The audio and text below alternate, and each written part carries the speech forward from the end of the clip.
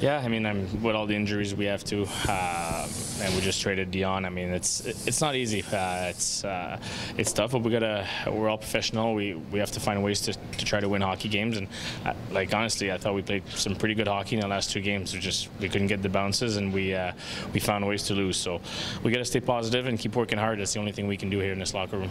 Manufacturing offense, not easy even for guys like yourself who can score on a regular basis, and tough to look around the room and know that the goals might have been there tonight. Yeah, I thought we did some good things.